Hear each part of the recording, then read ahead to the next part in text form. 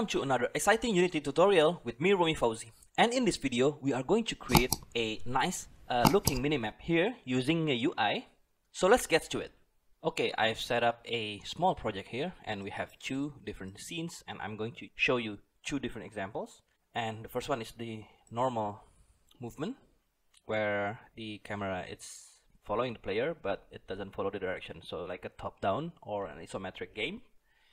And the second one, it's more a third-person game, and we are going to cover on how to create a minimaps for these two different situations.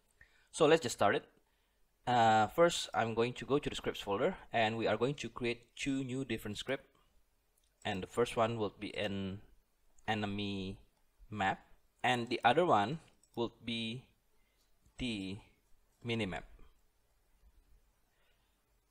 And the script here is going to be attached to each of the enemy that are moving around on our scene. And this minimap is going to be the manager, and we are going to attach this to a canvas object that handles the display or the rendering of the minimaps below here. For the enemy map, we are going to delete the update method, and we want to create a new public field, which is the float scale. And then the other field would be a color and the color indicator. We can just call this color, and I'm going to set this value to a default red value. New color, value of 1 on the red channel, 0 on the green channel, 0 on the blue channel, and 1 on the alpha channel. We need to register this class here on the minimap script, but we need to create the minimap first. So let's just open the minimap script, and inside the minimap script we are going to declare a couple of fields. And first, it's a static reference to this minimap class itself, so the type should be minimap, and I'm going to call this instance. And since this is a property, I'm going to set to a public get but to a private set. So we only can set this value here inside this class, but other classes can get this instance here. And let's just create a new void awake method. And inside this void awake, I'm going to initialize this static field reference to this script here. So this will be accessible to any other script without using the find object of type or get component. And the next thing that we want to do, we want to delete the start because we won't be using it. And I'm going to create a new public method called register enemy. And for this, I'm going to pass an enemy map class as the argument, and let's just call this enemy. But before we are going to continue working on this register enemy, we need to declare a couple of fields first. So the first field will be a serialized field, type of transform, and this will be the player on scene. And the other field will be a rect transform, since this is a UI object, and this will be the player on map. And then we want to also create a private list of transform, and this will be the enemies, and we need to declare this. And then we want to also create a private list, and this will be a type of rect transform, and let's just call this enemies on map. And let's just initialize this also and save this. And now, and when we register an enemy, we want to add the enemy transform from this enemy map object here to the list enemies here. So let's just type enemies add the enemy dot transform, and we want to instantiate a new UI object here, the player map. We want to duplicate this and then instantiate this, and then set that instantiated object as the enemies indicator on map. So I'm going to call this temp, and then I'm going to instantiate, and then for the object I'm going to just duplicate the player on map dot game object. Since the player on map is a rect transform, then I want to grab the game object reference, And then for the parent, I'm going to set this to the player on map itself. And then we want to set the color of this duplicate object to the color from our enemy class here, from this variable. So let's just grab the temp, get component, type image, and then access the color equal to the enemy dot color. And you see that we have an error because we need to implement, or we need to using the UI namespace. So let's just use this using Unity engine.ui, and it will add that namespace to this class here. And we want to also set the transform local scale equal to vector1, vector3.1, and we want to multiply this with the enemy scale. And the last thing that we want to do is we want to add the rect transform component to the enemies on map list here. So let's just type enemies on map add temp.get component rect transform, and the temp game object should have a rect transform attached to it, since we are duplicating from the player on map game object, which we are referencing by its rect transform here. And now we want to loop through the enemies on scene and then move the enemies on map coordinate accordingly. So let's just create a for loop here, and for the length I'm going to type enemies dot count, since it's a list, and we want to create a new method to handle the drawing of the UI or the minimaps on the screen. So let's just type void align position, and then I'm going to pass the integer of the index I here. So when we run the method, we can pass the integer and we can loop through the enemy's member. So let's just declare a variable enemy, and then we are going to grab the enemy's index of I here, so it's easier to refer inside this method here. And for the indicator, I'm going to call this indicator and then refer this to the enemies on map index of I. And below here we want to check if the enemy, sorry, not enemies, but the enemy is not null, and at the same time we want to make sure also the indicator is not null. Then we want to do the alignment here.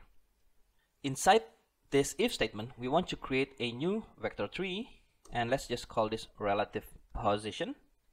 And here for the relative position, we want to set this to the enemy.position, but we want to subtract this with the player on scene position, so it's relative to the player. And then we want to adjust the indicator position, which is the anchored position here, since this is a rect transform object and it's a vector 2 here. So we want to create a new vector 2 object here, and then we want to pass the relative position.x, and for the y we want to pass the relative position.z. And here I'm going to create a new serialized field, which is the type of float, and I'm going to call this scale. And then I'm going to multiply this with the scale value here. So let's just set this value to default of 1. And now it's done. We can test this out. So let's go back to Unity. Here inside the Unity, let's create a new image, UI image, and this will be the minimap. So let's just adjust the canvas first, set this to scale with screen size, and I'm going to set the reference resolution and set the width and height to a match of middle point between width and height. And for the image, I'm going to call this minimap.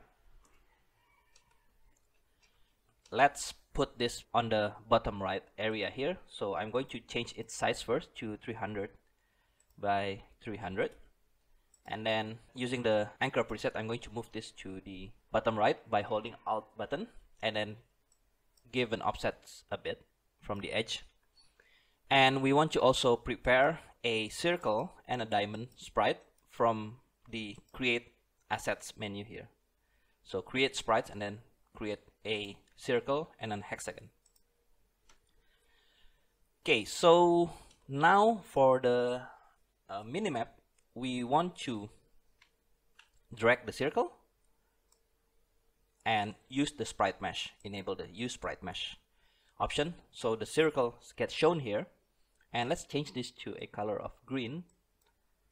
We want to also add another image, and for this image here, I'm going to set this to a value of 20 by 20 for the width and height, so it's very small. And then I'm going to set this color to a yellowish color. I'm going to change the green to a darker green. Let's just call this player. And then we want to also add a mask, but we want to show the mask graphic, so the green circle will get shown regardless. But if we move the player here, as you can see, when it leaves the parent, it doesn't get rendered, as you can see here. But if we set this back to 0, it will get rendered again. For the player, I'm going to set this to also circle and use the sprite mesh also. Okay, now we can add the minimap script to this minimap game object. So let's just drag this here, and for the player on map, we want to drag this player game object inside the UI canvas, and for the player on scene, we want to drag the player game object and save this. Okay, so there are a couple things that we need to do in the script. I forgot. We need to run the align position method and pass the index of I here. And then on the enemy map, we need to register it. So let's just access the minimap dot instance dot register enemy and pass this class here. Type this, it will pass this object here, and save this. Now let's go back to Unity and let's just put the enemy map to the enemy game object. Okay, let's set its scale on the minimap to around 0.7, so the indicator will be smaller than the player, and save this. So the enemy is basically an object with a navmesh agent, and it's moving randomly using this enemy script. And now let's give it a try. Here you see that we have the enemy here, and it's very near to the player, but if we move away, you see it will get farther, but the scale is very small here. So if we go to the minimap game object here, you see we can change the scale, and it will change the scale. I found in with this perspective or the distance of the camera, 7 it's the best value here, so we can see the enemy on the edge, and when we get closer, it will get closer. Okay, so here I've loaded the third person scene here, and I've already copied all the canvas and the minimap here, and we need to create a slight adjustment here. For the minimap, I want to add another image. Just duplicate this player here, and this will be the direction. And for the direction, I'm going to drag the diamond shape to the source image of our map. And here I'm going to move this on the Y position and probably scale this, stretch this a bit, and yeah, I think this should be okay. So we have a clear indications on the direction of the player. And now we are going to modify the minimap script.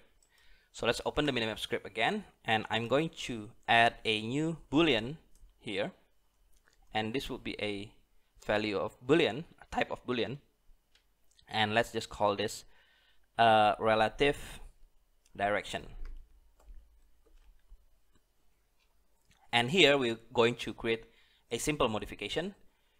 Basically, if using the relative direction boolean, or the relative direction boolean is true, then we want to use a different value for the relative position.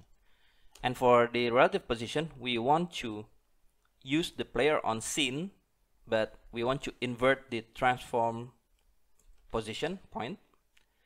And this is basically transform the world space to local space. And here we want to pass the enemy position.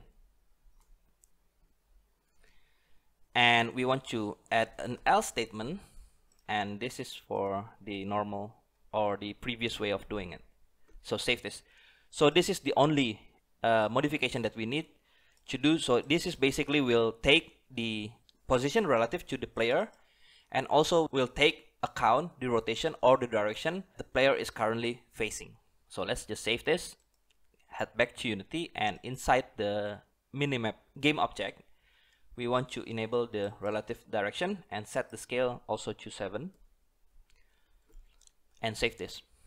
And now if I press play, you see that the enemy is moving around, but if we rotate this, you see the enemy is moving to the other side. So it will always stay relative to the player position and also to the direction, which is quite nice for a third-person game. And the neat thing with this, whenever you add an enemy, for example, here I'm going to duplicate the enemy a couple of times, and I'm going to move the other enemy to the other position. This will automatically update the minimap because all of the enemy has the enemy map component attached to it, and it will automatically register all of the enemies to this minimap here. So yeah, I hope you enjoyed this tutorial, and if you like this video, please hit that like button and subscribe. Thanks a lot for watching.